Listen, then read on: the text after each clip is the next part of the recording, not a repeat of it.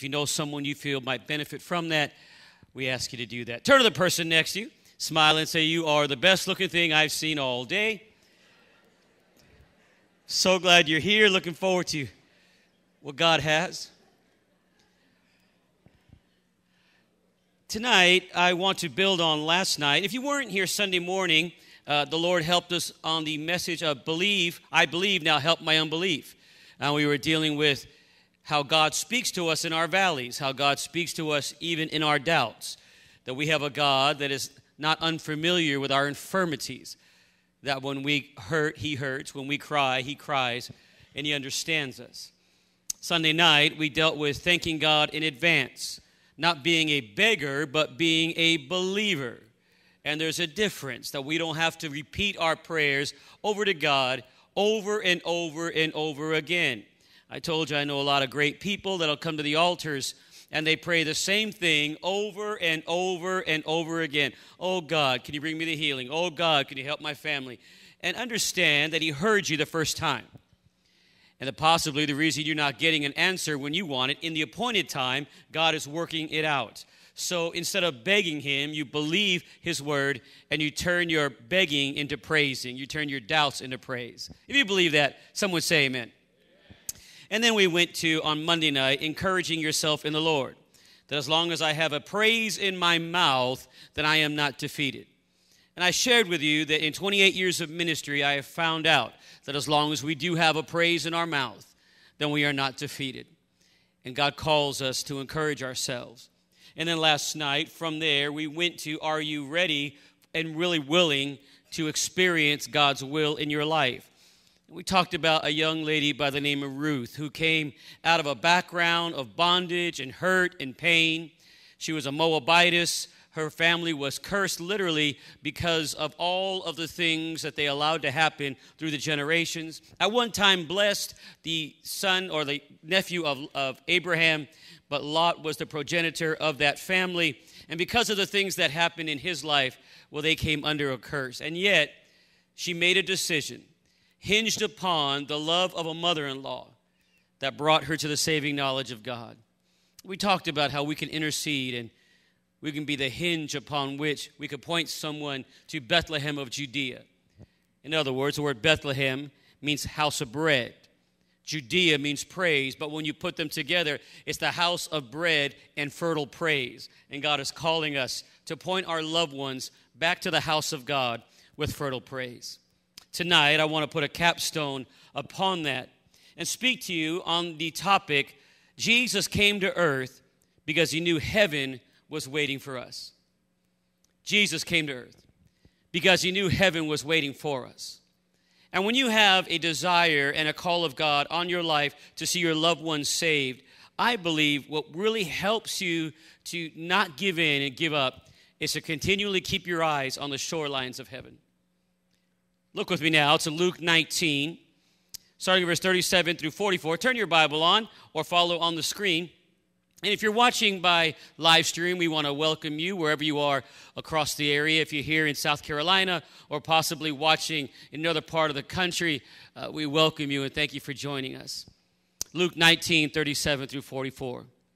As he was drawing near, speaking of Jesus, already on the way down the Mount of Olives, the whole multitude of his disciples began to rejoice and praise God with a loud voice for all the mighty works that they had seen.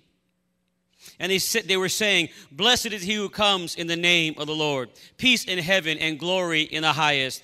And some of the Pharisees in the crowd said to him, "Teacher, rebuke your disciples." He answered, "I tell you, if these were silent, the very stones would cry out." I want you to pay very close attention to verse 41. And when he drew near and saw the city, he wept over it. It wasn't a shedding of a tear. To weep is a deep grief. He wept over it, saying, "Would that you, even you, had known on this day the things that make for your peace, but now they are hidden from your eyes." In 1952, a woman by the name of Florence Chadwick, she decided to swim the English Channel. She decided that after that victory, she was going to do something even greater. She wanted to swim 22 miles from Santa Catalina Island in Southern California to the beaches of Los Angeles, California. And she trained and trained and trained. Well, the day came and she dove into the ocean, the Pacific Ocean, at Santa Catalina, and she began to swim that 22 miles. She swam for 15 long hours, giving it everything she had, trying to make it to the beaches there of Southern California. Finally, exhaustion overcame her, and the support boat pulled her from the water. Later that day, at her press conference, she said this. She said, "I believe I could have made it if I just could have seen the shoreline. I believe I could have made it if I just could have seen the shoreline." What she didn't know and found out later was she gave up, and when she gave up, they pulled her from the water. She was just a few hundred yards short of the beach, just a couple hundred yards from her goal. And the reason, she didn't realize it, the fog was so dense that day, she lost heart and gave in to her exhaustion and her discouragement. Hear her words again. "If I could have seen the shoreline, I know I could have made it." And again, the environment all around her was fog, and she lost heart and she gave in. I begin with that story because I believe there's a tremendous truth in those words for each one of us who are here, who call ourselves the children of God. For the believer, the shoreline is heaven. For the believer, the shore is Jesus. He is the destination. Jesus is the place. You cannot have heaven without Jesus. They are not a mixed package. You can't have one without the other. They are not interchangeable. Jesus, in his short time here on earth, he never took his eyes off the shorelines of heaven. He knew exactly why he came, and he allowed nothing in this life to begin to cause him to keep his eyes away from it. It began in Luke chapter 2. We begin to see that his parents went to Jerusalem every year for the feast of the Passover. Verse 42 says, when he was 12 years old, his parents took him to Jerusalem. And when they had finished what they were doing, they began to pack and head off to go back home. The problem was, Jesus decided he wasn't going with the family. He stayed there in the temple. And Joseph and Mary, they didn't know it. In fact, the Bible says the boy Jesus lingered behind. I love that. He lingered behind. What a perfect description also of the Holy Spirit, who lingers with us. And that's what we've been experiencing the last several nights, is the Holy Spirit just lingering. The longer we wait on him, he just lingers with us. Well, the Bible says that Jesus, he lingered behind in Jerusalem, and his mother and father didn't know it. So much so that they had traveled a day's journey before they realized, where's Jesus? And I love the text that says they began to inquire among their friends, their associates, and their family. In other words, did he get on your camel? Is he in your tent? You can imagine at a rest stop, if you're traveling with your family, and maybe there are many different cars, and you got uncles and aunts, and it's a family reunion, and you're asking, did Junior go with you? Is he over there? And finally everyone says, no, he's not here. And so they journeyed a day back, and they were literally searching throughout the whole city. And when they found him in the temple, Mary says something amazing. Son, why have you done this to us? Why'd you scare us so bad? That's something typical that a parent would ask. Where you been, Jesus? Why would you do it? Listen to his answer. Why did you seek me? Don't you know that I must be about my Father's business? And the Bible says that they did not understand the statement in which he spoke. And the reason was Jesus' eyes were focused on the shorelines of heaven. In John 8, Jesus is speaking to the Jewish people. In verse 23, he turns to them and says, you are from beneath, I am from above. You are of this world, I am not of this world. But they didn't understand him. In fact, if you actually look at the Greek to the Aramaic text, it says they were confused and they began to talk amongst each other. And the reason they didn't understand is because Jesus' eyes were focused on the shorelines of heaven. In John 14, verses 2 and 3, Jesus tells his disciples, "Let not your heart be troubled. You believe in God, believe also in me. In my Father's house are many mansions. If it were not so, I would have told you. And if I go to prepare a place for you, I will come again and receive you unto myself, that where I am, you may be also. And where I go, you know the way you know." Well, Thomas stands up and he says, "Lord, we don't know where you're going. And Lord, we don't understand what this all means." Again, not to be repetitive, but they did not understand because they couldn't see through the fog of the Roman occupation. Their eyes were completely held back. And that's why Jesus said when he rode into Jerusalem, "If you on this day would have known what would bring you your peace, but now it is hidden from your eyes." What he is saying is the culture and the Roman occupation and paying your bills, and going to work and raising your kids and staying married and doing all the things of life here on earth has clouded your destination. Going to class and putting away for your 401k. Trying to make sure that you've got all your ducks in a row.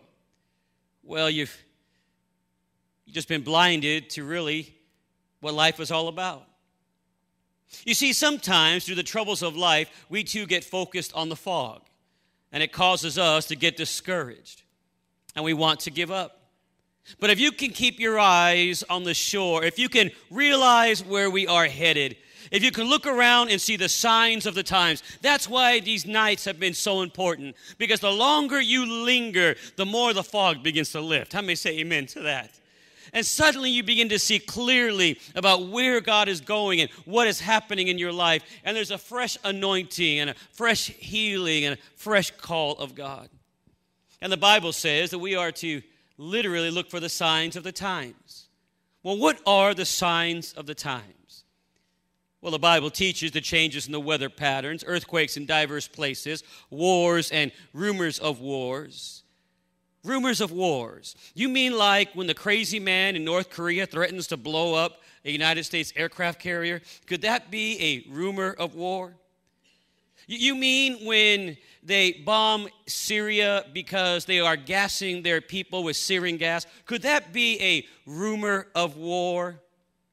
You mean when Putin begins to send MiGs to fly just off the shoreline of Alaska and they're saber rattling, could that be a rumor of war?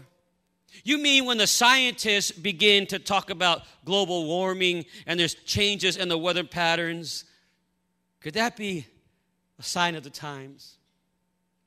Or ISIS?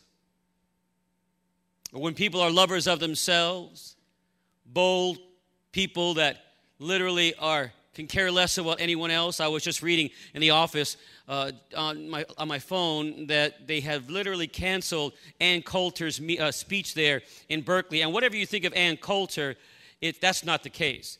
The case is that these people are not going to allow another view to be spoken, and so they're going to riot and they're going to burn. Why? Because they're lovers of themselves, lovers of money, boasters, proud, disobedient to parents. The Bible tells us in the last days this is how it will be. And it's in these times that you literally have to keep your eyes focused on the shorelines of heaven. And if you can believe and see by faith what Abraham saw. Well, the Bible says Abraham saw a city whose builder and maker was God. If you can get into the altar and have those things lifted, well, then you can make it if you can see the shore. See, Jesus rode towards Jerusalem on Palm Sunday, fully aware of what was taking place and what was coming in the very near future. He knew that the shouts of, "Hosanna, Hosanna, blessed is he who comes in the name of the Lord," or a better translation, "Adonai, Adonai, to the Most High God." He knew that very soon it would turn to crucify him. Crucify him. But his eyes were on the shorelines of heaven. He knew what was waiting for us, and the only way for us to get to heaven was for him to go to the cross, to rise again on that third day and die for our sins.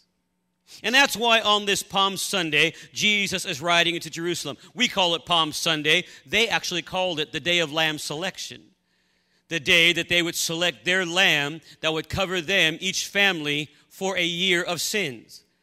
So interesting, the story of Passover and the day of lamb selection. Did you know that every father in each house was responsible for choosing a lamb without spot or wrinkle? Did you know that after they chose that lamb, they would have to bring that lamb into the house, and that lamb would live with the family for 10 days? And they would treat that lamb as if it was a cherished pet.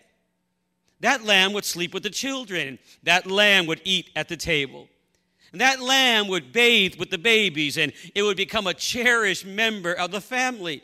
Now listen, I don't know about you, and I don't know about your family, but if I brought a baby lamb when my kids were little into the house, let's take the lamb out for the illustration. If I brought in a cute little white puppy, a little Labrador puppy, and we treated him, my kids, there is no possible way I'd be able to get rid of that puppy. But if I knew in 10 days I would have to sacrifice that puppy, it would take on a whole new meaning. And those 10 days, that family loved that lamb, and God the Father was wanting them to get just a small little taste of how much He loved His perfect lamb. You see, there's so much more there than we can even possibly get into today. Oh, on the day of lamb selection, not only would a father choose the lamb, but the high priest would choose the lamb, and his lamb would be sacrificed for the sins of the nation. And he would go outside to a little sect of Jewish leaders or priests that would raise these little perfect lambs just outside of Nazareth in Bethlehem of Judea. And they would be brought up, and he would choose that little lamb, and he would walk that little lamb down the street up into the temple, and that evening they would sacrifice it. Isn't it interesting that God sent His perfect lamb who rode down the streets, and they shouted out to Him the same way? He went into the temple that evening, but he saw that the time was not right, so he went away again to pray. Oh, there's so much more there. Friends, I believe that God is calling us to keep our eyes focused on the shorelines of heaven. And that is why Jesus is weeping on this lamb selection day as He's coming into Jerusalem. I wonder how many today, even how many of you listening to me right now, I wonder how many of you are having difficulty really seeing through the fog of life. I wonder how many of you right now, in your day's experience, are really looking forward to actually going to heaven. I'm going to pause just for a second. I want that to sink in. And I want you to ask yourself. In fact, I want you to say it this way. I'll say my name, you say yours. And I want you to say, am I really looking forward to going to heaven? Let's do that together. I'll say mine, you say yours. And then say, am I really looking forward to going to heaven? Here we go. At the count of 3. 1, 2, 3. Randy, am I really looking forward to going to heaven? You see, a lot of times we think about heaven as being boring, as being one eternal church service that never ends, where we sing hymn after hymn and song after song over and over and over again, forever and ever throughout eternity. I mean, hey, gang, let's be honest. I love to worship, and I love to sing, and I love to come to church, but there's got to be a little more to heaven than that. I mean, I love it, but there's got to be more than that. Listen, God made us, and when He made us, He didn't put a desire in us to eat gravel or to eat dirt. No, God put desires in us, and He doesn't change those desires midstream. He has a plan and a purpose. He has a hope and a future for all eternity. And it will include worship and giving God glory. And Jesus will be the center of our eternity. But I'm convinced there's so much more to heaven than we can possibly imagine or anything we have ever been taught. In fact, I want you to close your eyes right now, and I want you to imagine the most beautiful place you can imagine, the most beautiful place you've ever been to. Just kind of close your eyes. And I want you to imagine a place complete with palm trees and white sand beaches and raging rivers and jagged mountains. Now throw some waterfalls in there and crystal clear water and snowdrifts above your head. Now with that imagination, with your eyes still closed, I want you to see friends and family. And I want you to put them in the picture with you. The ones who love Jesus. I want you to picture them in that beautiful place with you right now. Your sons, your daughters, your uncles, your aunts, your grandparents. In that beautiful place. All of you have powerful bodies because there's no cancer there. There's no arthritis there. You're laughing, you're playing, you're talking, you're reminiscing, you're loving one another. Now look this way. You got that mental picture? Then suddenly someone walks up behind you and taps you on the shoulder, and you turn and you look into the eyes of Jesus. And you find yourself kneeling before the Master. And the first words out of his mouth are, "Come on, arise, get up. Welcome, my good and faithful servant." And he says, "I want to show you what I have prepared for you. I've been waiting for you. I've prepared so much for you. Oh, I can't wait to show it to you." Listen, friend, that is the reality for every person that has received Jesus Christ as Lord and Savior. That is the reality that we have to look forward to. That one day I'm going to look into the eyes of the perfect Lamb of God. Because I've had my day of lamb selection. I've selected my lamb. I've got to ask, have you selected your lamb? And I'm going to look in the eyes of Jesus. And I'm going to hear those words that I've been waiting for all my life. Well done, good and faithful servant. Well done. Listen, friend, there'll be no sorrow or sickness there. There'll be no more death, no more tears, no more pain, no more crying. There's no muscle pain or hell. Heaven's going to be a wonderful place. The former things have passed away, and all of a sudden, all things have become new. There'll be no sin in heaven. You see, we live in a day and age where people don't believe about sin. No, we don't call sin sin anymore. We say, "Pastor, I made a mistake." We say, "Dad, I made a blunder." We'll turn to our wife and say, "Well, honey, I'm sorry, I didn't mean to." But the Bible says sin is what destroys. The Bible says sin is what separates. It separates man from God, husband from wife. It separates sons and daughters. Do you realize entire families fall apart, not because of a mistake, not because of a blunder, but because of sin? And actually, we're living in a day and age right now where Americans don't want to talk about sin, and they don't want their pastors to talk about sin. They don't want their pastors to preach about sin. No, they want their pastors to be bright and brotherly and breezy and loving, and they want to walk out of church feeling wonderful about myself. Oh, I can live like hell during the week, and I partied all night long on Saturday, but on Sunday I'm going to lift my hands, and Pastor, don't say anything about it. Just make me feel good. We don't want to hear about sin. In fact, we actually pay little comedians millions of dollars to make jokes about people's sin and the things they do. And people spend $11, $12, $13 to buy a movie ticket to go watch about sin. Oh, that's not their husband, that's not their wife in that relationship on that screen. They're having a sexual affair on that screen, but it's just fantasy. It's just a movie. It's no big deal. And do you realize you're planting that seed deep within your spirit, and you're going to water that with the culture of the day? But when we get to heaven, there'll be no sin in heaven. We are now living in a nation swimming in an immoral sewer of adultery, sexually transmitted disease, rape, murder, drugs, divorce, pornography, and gangs. You say, "Oh, no, not gangs. We've taken care of that, Pastor Randy." Oh, really? I was just listening to the new Attorney General, Jeff Sessions, and he was saying that now the United States is declaring war on MS-13, the biggest, largest international drug gang in the history of America. Because they're going around the nation and beheading people selling their drugs. This is the nation we are living in. That literally over 3,000 people have been murdered in the city of Chicago, Illinois alone since January. Over 3,000. And yet we sit in our churches and we say, "Oh, don't talk about that, Pastor. Just be bright. Just be breezy. Just be brotherly. Just be loving. But when I get to heaven, in the not too distant future, the curse of sin is going to be broken. And we will live in a place where sin cannot enter. And the Bible calls that place the New Jerusalem.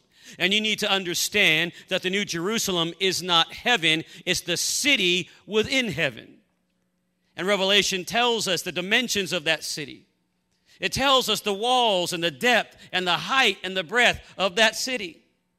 And if you've given your life to Jesus Christ and you know you're on your way to heaven, I want you to give me a shouting amen that you know and thank God that because of the death, burial, and resurrection of Jesus Christ, you've got access to this new place. Somebody shout amen. Hallelujah. You see, some people want to go to heaven because they think it's like Hawaii. Or maybe Hilton Head, you know. The weather is good, all their family's vacationing there, and I might get 18 holes of golf in. It might be great. But I want you to understand there's more to heaven than a great climate. At last, you'll be with the person for whom you were made. Oh, did you catch it? At last, you'll be in heaven, but at last you'll know the place, and at last you'll know the person for whom you were made. There was a movie that was put out several years ago that so many of these young ladies have been running after, 50 Shades of Grey, and it talks about, it's a perverted movie, and the whole premise of the movie is this young man and young lady trying to find out if they each other are made for each other. And it seems like a whole culture is asking, are you made for me? Am I made for you? Oh, millions of dollars on date sites, on the web. And listen, friend, when we get to heaven,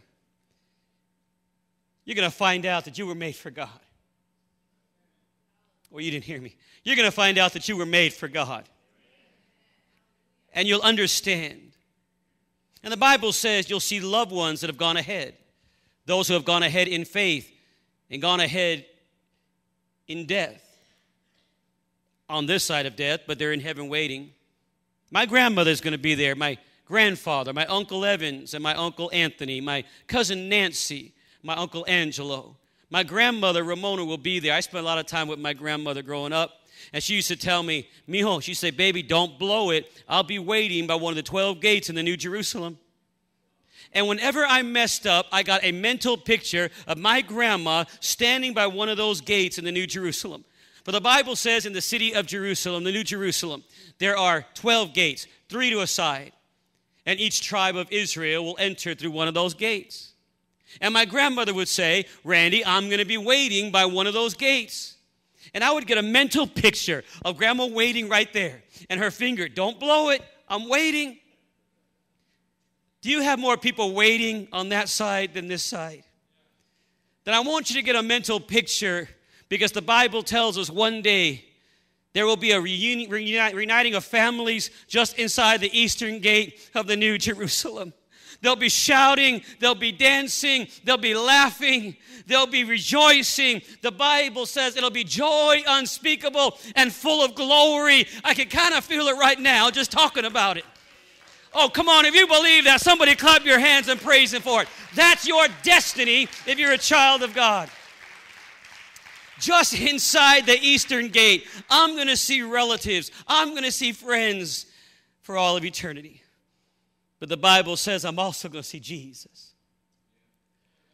If you love the Lord and you're thankful that He rode into Jerusalem on Palm Sunday with His eyes focused on the shorelines of heaven, if you're thankful that He said yes in the Garden of Gethsemane, and He could have said no, but He said yes. If you're thankful that He took His blood-soaked face and He jerked it erect on that cross at Calvary, and He looked up to heaven and cried, "It is finished." If you're thankful that on the third day they rolled the stone away and the Holy Spirit of God invaded the borrowed tomb of Joseph of Arimathea and raised to life again the 3-day dead body of the Lamb of God, and now He's sitting at the right hand hand of the Father, if you're thankful that he has sent the Holy Spirit as the mirror image of Jesus Christ, the Olos Paracletus, another of the same kind, if you're thankful that you're born again, if you're thankful that you're on your way to heaven, if you're thankful that you're covered with the blood, you need to clap your hands and give him praise that you are alive and well because of the power of the risen Savior. Come on, somebody praise him.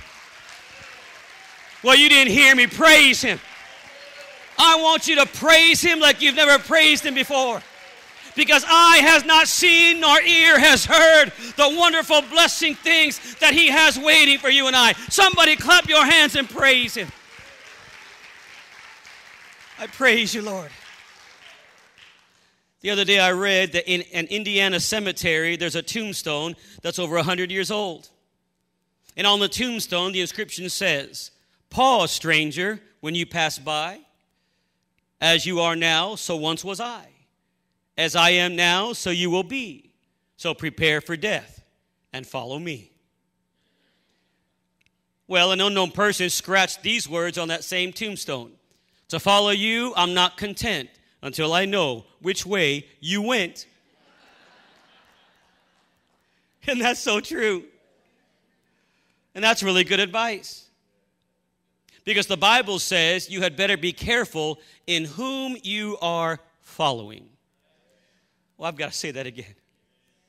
The Bible says you had better be careful in whom you are following.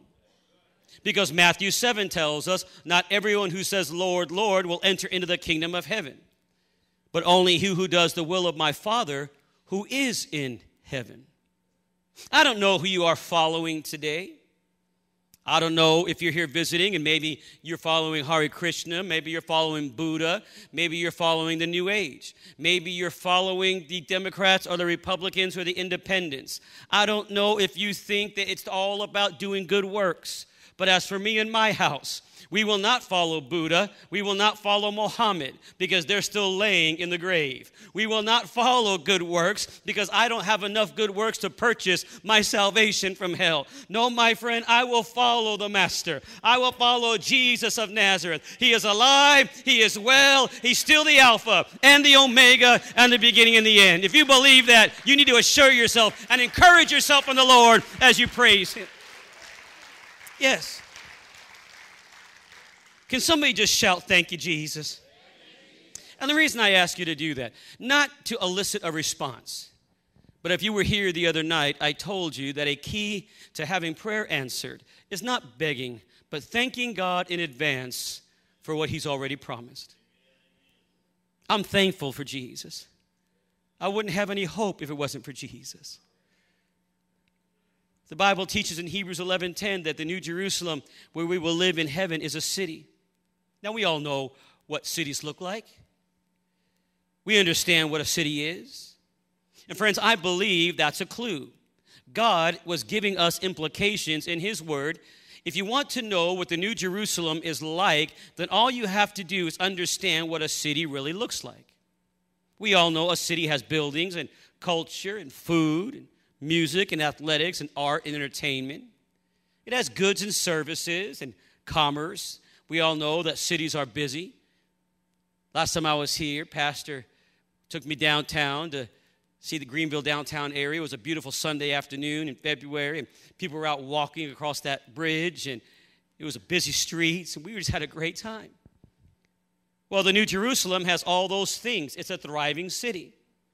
And if God didn't want us to think it that way, then he wouldn't have said it that way in the Bible. Hebrews 11 tells us that Abraham looked for a city whose builder and maker was God. He wanted us to use our imagination. So what's the New Jerusalem like? I believe it's the most beautiful and gorgeous city you can ever imagine in your mind. Listen, friend, can you imagine this present earth without rivers and mountains and trees? Can you imagine this present earth without the ocean? Or, Pastor, can you imagine this earth without Pebble Beach? No. Well, if you can't imagine this place without those things, then you shouldn't imagine heaven without those things. See, God doesn't promise us a non-earth. He promises us a new earth. So take everything and anything you see here, minus all the negatives, then magnify it by 10 million times. By the greatest creator, God Almighty. Then you can begin to get some sense of what the eternal heaven is really going to be like. The Bible tells us we will have resurrected bodies. Oh, I like that. Resurrected bodies. Listen, gang, you have never seen through eyes that were not under the curse of sin. You've never heard music through ears that were not dulled by the curse of sin. You have never tasted food that has not been dulled by the curse of sin. But can you imagine when the curse of sin is broken and we have a glorified body? The Bible says you're going to have the perfect shape. Now, I don't know what that is, but we're going to have a perfect shape. If you want to have the perfect shape, then you need to get saved and go to heaven. If you want to look better, you got to go to heaven. Because I promise you, when you get there, you're going to look better. Listen, we will know each other. I'll know you. You'll know me. We'll recognize each other. We're not going to be some folded spirit bouncing around like an atom or a neutron like Shirley MacLaine says. No. Shirley MacLaine says we're going to be reduced to atoms. Oprah Winfrey says we're just going to be little folded spirits bumping around. I say you're both idiots. I know that's not politically correct, but why be politically correct when you can be right? Amen? No, the Bible says you will have a body. And everything we can do with this body, I want you to imagine that. But the Bible says you're going to get an upgrade when you get to heaven. Kind of like when you go to AT&T and they let you know you're due for an upgrade. And they say you can turn in your old phone and you can get a new one. You get an upgrade. It's still a phone. It just has added features. How many like added features, right? And the Bible says we're going to have added features. We get an upgrade. Turn to the person next to you, smile, and say, your body's due for an upgrade. I love you. You should see the elbows flying now. I love you, honey, but your body's due for an upgrade. See, we try to upgrade this body here on earth as much as we can. We try to buffet it. We try to paint it. If we're bald, we try to spray hair on it. And yeah, we go to Jenny Craig and try to get it all the weight off. But when we get to heaven, we're going to get an upgrade. The Bible calls it the perfect shape. I don't know what that's going to be, but I can't wait till we get to heaven. I'm going to get an upgrade. It's not like, it's not like when you sing a new song, that song doesn't have rhythm and rhyme and lyrics. A song is a song, a phone is a phone, a car is a car, a body is a body, but in heaven you get a glorified body. We're going to get an upgrade. Now, my imagination goes wild when I talk about heaven. There have been times I've laid in bed and couldn't sleep because my mind was going 100 miles an hour, and I'm thinking about, I wonder what heaven's like. And the reason I do that is because for 28 years, I've been inviting people to go to heaven with me. Wouldn't it be good? I must look crazy to a lot of people because they're saying, you're talking about a man you've never seen with your eyes. And I'll smile at them and say, well, you believe in the wind and you've never seen that. Well, I feel it and I feel him. Has anybody else felt him? And if you've been here every night, you have felt him. Oh, it's been amazing, and tonight's going to be no different. But my imagination goes wild. Maybe we'll be able to scuba dive in heaven without a mask or an air tank. Wouldn't that be cool? Maybe we'll be able to fly like an eagle. Maybe we'll be able to run like a cheetah. I don't know. See, some of you are so boring. Some of you think when you get to heaven, you're going to sit there just with a little, harp. Bling, bling, bling. Well, you can do that, I guess, if you want. But when I get to heaven, I'm going to have a glorified body. Hallelujah. And I'm going to do things that I was limited to doing on this side of the earth. And every time I do something in heaven that I couldn't do here because I didn't have a glorified body, I'm going to thank the Lord. And I'm going to say, thank you, God, that I got an upgrade. Thank you, Lord, that you said yes. I'm going to shout hallelujah. I believe heaven is the final frontier. That saying was not stolen by Star Trek. That comes from the Bible. Heaven, the final frontier. These are the voyages of the Church of Jesus Christ.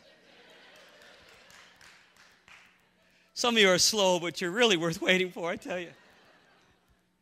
Jesus is the source of everything fascinating.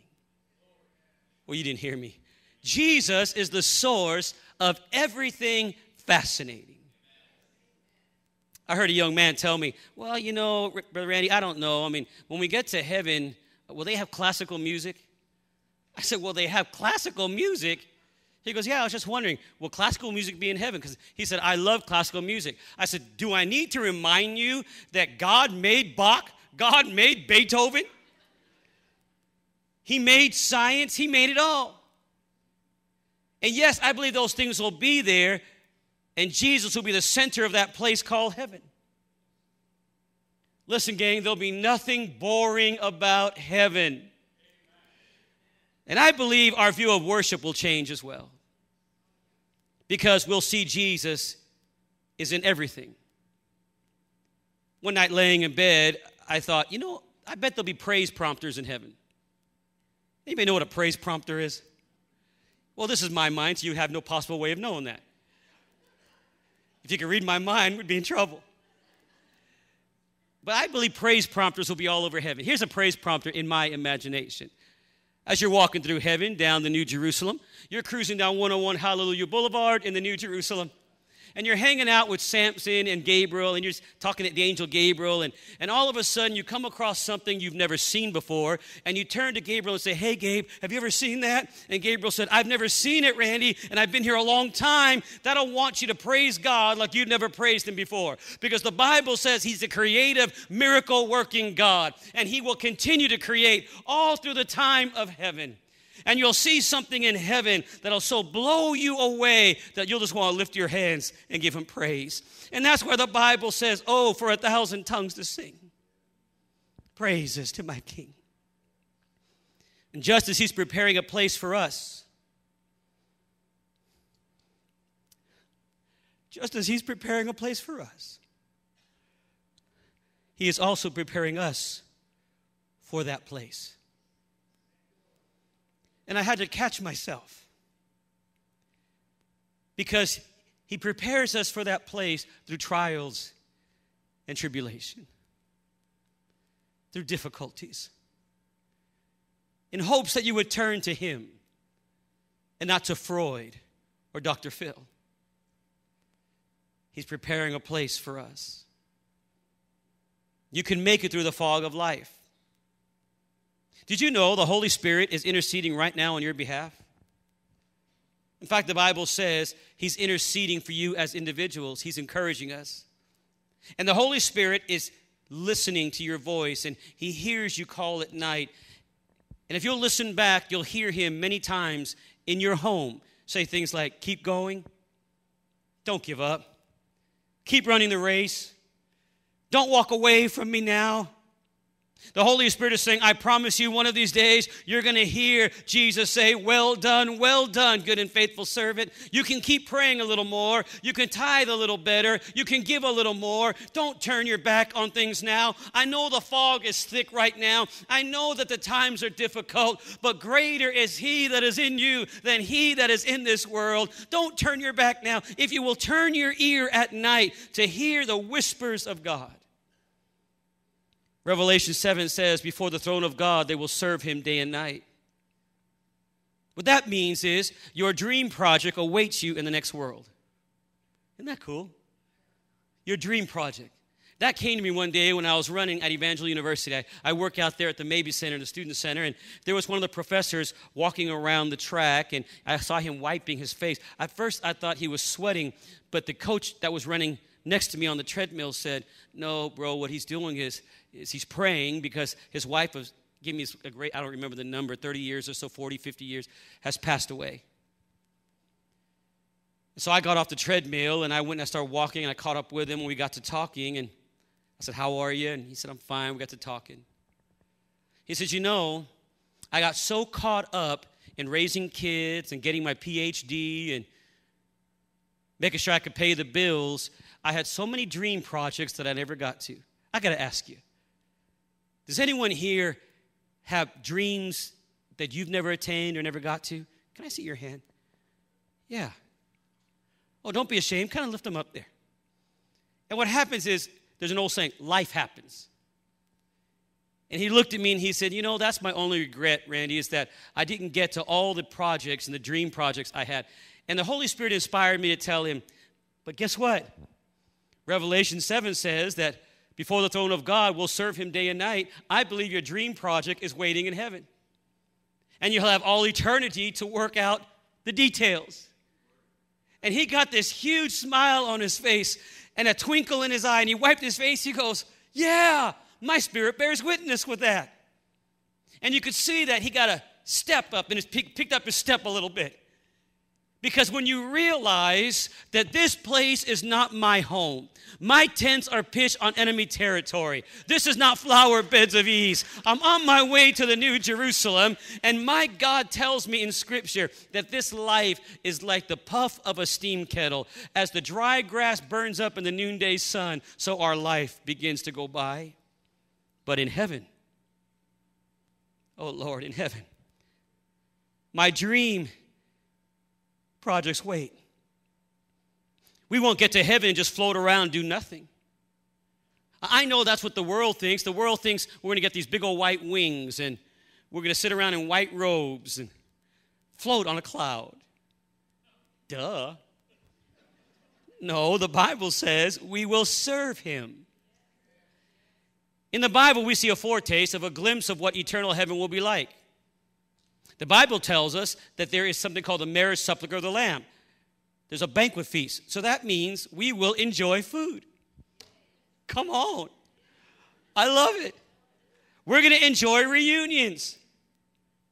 We will enjoy each other. Listen, if you enjoy seeing the Grand Canyon or the Alps, if you enjoy travel now, if you enjoy seeing the Amazon forest, the African Serengeti, and think it's beautiful now, imagine how beautiful it really is with the curse of sin is lifted, and you don't have to look through the fog of sin and the fog of this life, but you see it in the way, ultra technicolor, in the way that the Master created it to be. Can you imagine how beautiful it's going to be then? Imagine when the curse of sin is no longer there. Imagine the sensory delight. Imagine the breathtaking beauty. Oh, how beautiful the other side of heaven must be. And we'll be living in a city bustling with activity. Listen, today I'm just trying to get you to get a glimpse of what heaven will really be like. The Bible tells us that the New Jerusalem is described as being 1,500 miles square by 1,500 miles square by 1,500 miles by 1,500 miles. The walls are 200 feet thick. There are 12 gates, 3 to a side. The Bible tells us that the walls are 6,000 stories high. Now, if each story is 12 feet, can you imagine an awesome city? Philippians 3 tells us our citizenship is in heaven. Revelation talks about the visual magnificence of the architecture of the New Jerusalem when it says there are 12 stone foundations, one on top of the other. And the high priest had 12 stones on his breastplate. And it's the exact same stones that the foundation of the New Jerusalem and that city were built upon. And the reason is he wanted to give them a foretaste so that when we are actually in heaven, standing on those stones in the New Jerusalem, we can think of the high priest and how he could only go one day out of the year into the presence of God. But look now, because Jesus rode into the earthly Jerusalem on the back of a donkey, because Jesus said yes in the Garden of Gethsemane, because Jesus went to the cross at Mount Calvary and he spilled his blood for you and me, because Jesus rose again on the third day, we can now don't carry those stones on our breastplate. We stand there as a victorious church upon the foundation of the risen Savior. And the Bible tells us that's the reality that's coming very, very soon. The Bible tells us in heaven there's a tree of life. Oh, now don't miss it. I'm going to try to wrap this up for you. And that tree of life will produce a fruit every month. And that fruit is not to be admired, is to be eaten, and it will give eternal life. In John chapter 21, It describes mountains that are great and high, so there are mountains in heaven. There'll be time in heaven. Contrary to what people think, there'll be racial differences in heaven. Hear what I just said. There'll be racial differences in heaven. So listen, if you're Puerto Rican now, you're going to be Puerto Rican in heaven. If you're white now, sorry, you're going to be white in heaven. If you're black now, you're going to be black in heaven. You say, well, how in the world would you think that? The Bible says every kindred, every tongue, every race. We're not all going to turn white and wear white robes. How vanilla is that? God likes flavor. God likes arroz con pollo and pasteles and rice and beans. God loves it all. There's no calories in heaven. Amen? That means you can eat whatever you want. There'll be no Jenny Craig in heaven. The Bible talks about food in heaven. Actually, over 1,000 times in Scripture, it mentions meals. That means we're going to have a lot of feasts in heaven. The word feast in the Bible is mentioned 187 times. Now, Christians, you should love that, because we Christians, we love to partake.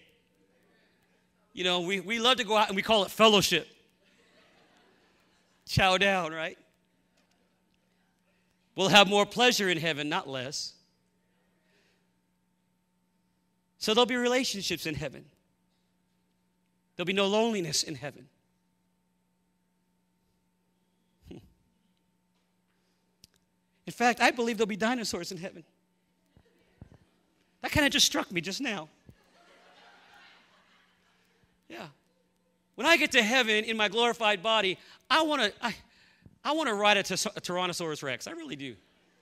You know, those ones with the little arms like this? Wouldn't that be cool? I do know for a fact there'll be no cats in heaven. Only dogs. No cats.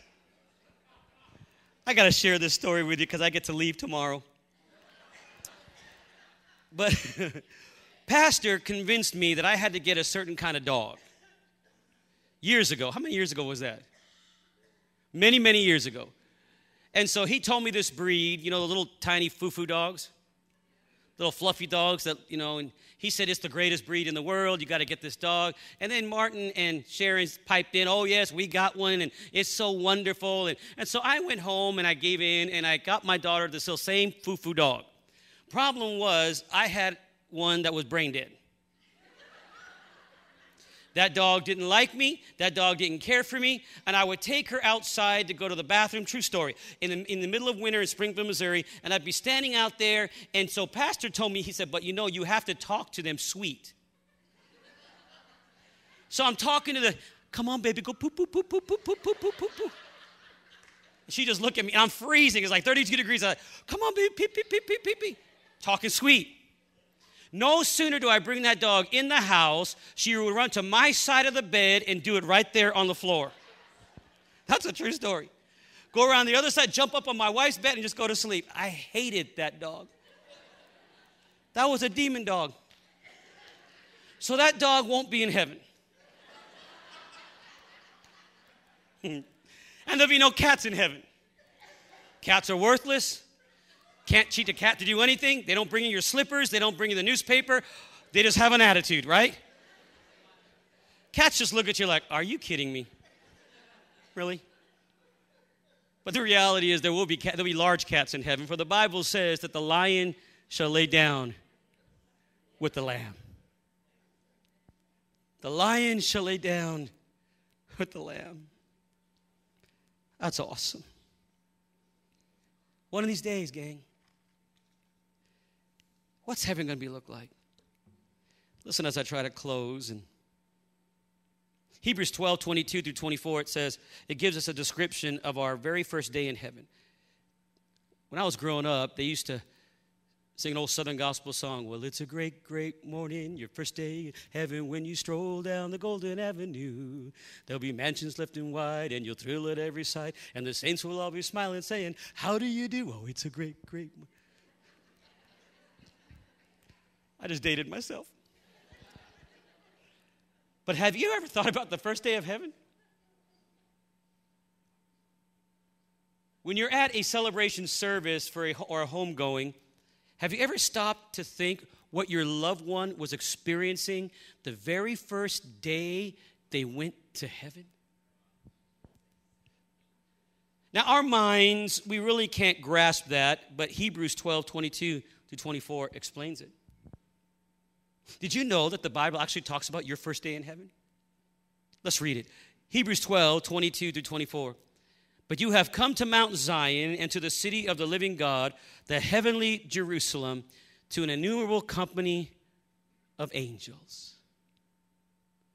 So right away, we are told that we've come to Mount Zion, the city of the living God, and there'll be so many angels there you won't be able to count it. That'll be the first thing that'll catch your eye, just the magnificence of the walls. And you look around, there'll be so many angels.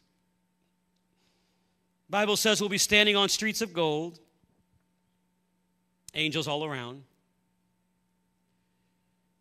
You're going to recognize so many different things and so many different people. And the Bible then tells us Jesus will be standing there. Verse 23.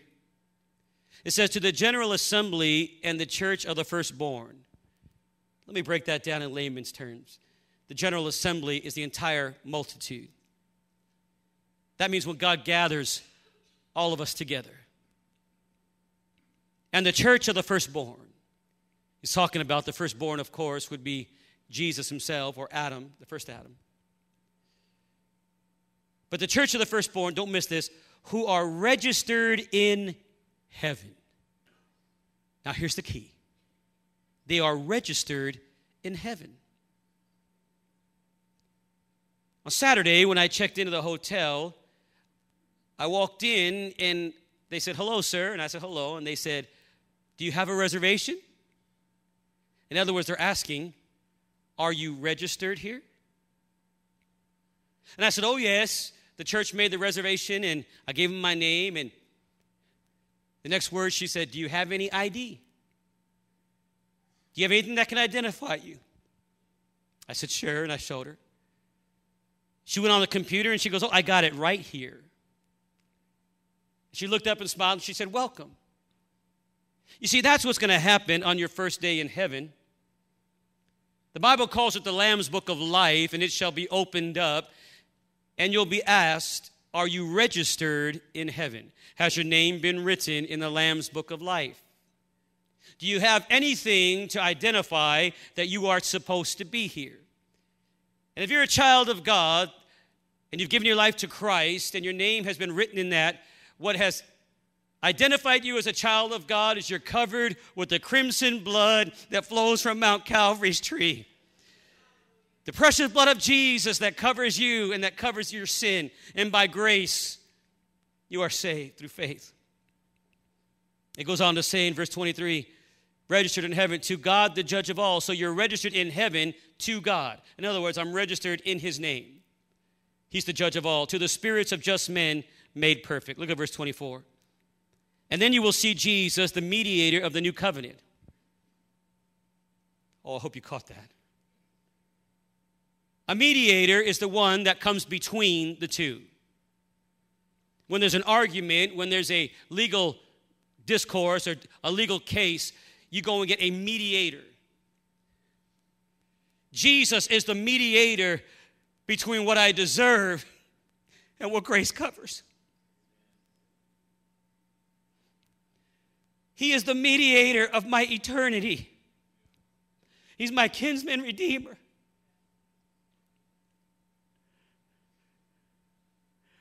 And he's the mediator of the new covenant. He is the fulfillment of the law. And then it says, and to the blood of sprinkling that speaks better things. Oh, hold on now. We have sung about it. I've preached about it. But one day I'm going to walk to the altars of grace and I'm going to see the precious blood of Jesus that has been sprinkled there to cover my sin. Did you know you're actually going to see the blood of Jesus and look up in his eyes, and you'll be able to look into the eyes of the Master, and Revelation says you'll see him face to face. And the Bible teaches that when we are in heaven, we will see him face to face, and we will look at him unashamed. Think about that. Unashamed. The Bible says, draw near to God, and he will draw near to you. Wash your hands, you sinners, and purify your hearts, you evil-minded. In other words, you will draw into him without any shame, knowing you're being covered, not looking down with guilt and condemnation, but standing in the presence with adoration and with praise. Why is that so important? Because he's covered you. You're an heir to the throne. I want the musicians just to come quickly. Where are you going to spend eternity? And the reason I waited till tonight to do this is because I wanted to build one upon the other. And last night I asked you, are you even open to the possibility of God taking you down a road that you've never been? Are you even open to a possibility of God using you in a way you've never been used? Are you even open to the possibility that God wants to anoint you and use you to intercede for the lost? And I told you that Ruth met her kinsman redeemer in the field because God is concerned about the harvest. And if you've lost your hunger for the harvest, well, then you've lost the heart of God. I don't want to lose the heart of God. So I continually every morning wake up and say, Randy, encourage yourself in the Lord, just like David did. How many this week have been encouraging yourself in the Lord? Come on. I'm going to encourage myself in the Lord. I'm not going to speak negative. I want to water seeds that God has planted in me with faith and with praise. Lord, I don't want to speak death. I want to speak life. I want to reap a harvest, so I'm going to encourage myself in the Lord. I'm going to turn my doubts to praise. But Lord, I want to get out into the harvest field as well. See, listen, gang, you have something over us preachers. You know what that is? You go to the harvest field every day. Oh, did you catch it? You go to the harvest field every day. You will see people and meet people that I'll never have the privilege of. I'm like the coach. I don't get on the field. But you get on the field. And you have loved ones and friends and family that I'll never meet, that you will meet on a holiday or a birthday. And God has placed you there so that you can be the voice like Naomi was to Ruth. I got to ask you, gang, how concerned are you about bringing people to heaven?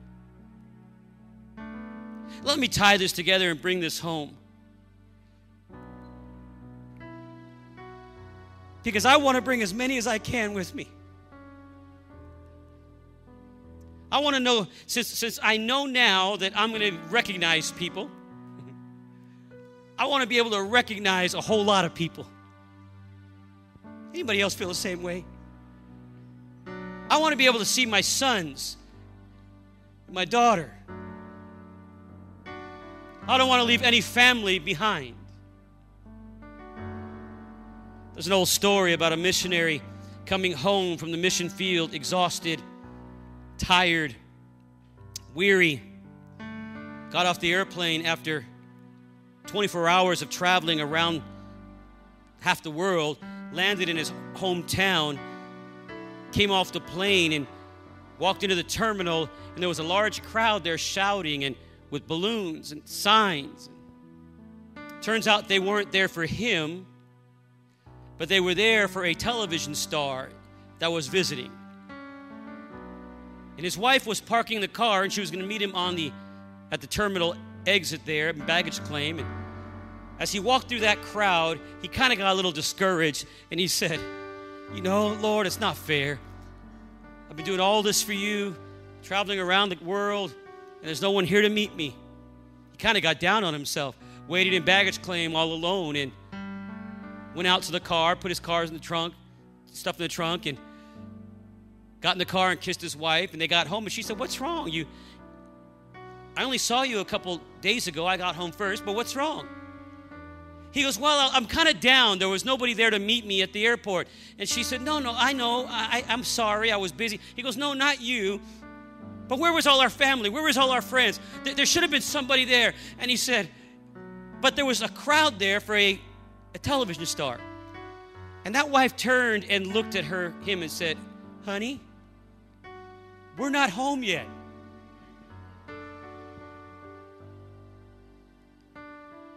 We're not home yet. And she looked at him and she said, "That's why we've been working so hard, to make sure that when we get home, there's somebody there to greet us." I got to ask you, in your mind's eye right now, who's going to be there to greet you? I want every head bowed, every eye closed. Pastor was so right. A spirit of intercession is about to hit this room.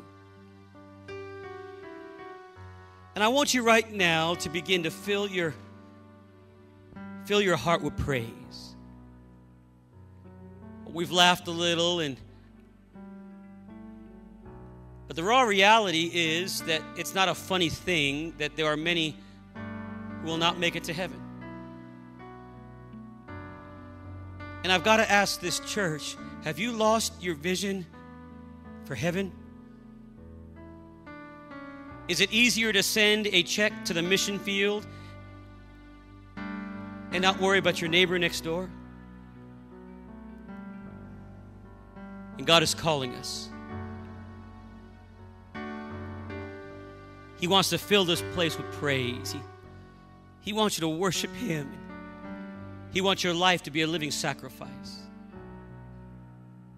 I'm going to ask you right now just to stand and lift your hands and begin to worship the Creator and get your eyes focused on the shorelines of heaven right now, just all over the room. With your hands lifted, just say, "Lord, that I would focus my eyes on the shorelines of heaven." Some of you are dealing with the fog of life. You're dealing with the fog that is hindering you. And I want you right now just to say, "Lord, I just want that fog to lift." I want you to lead us in a song, right? Just lead us in a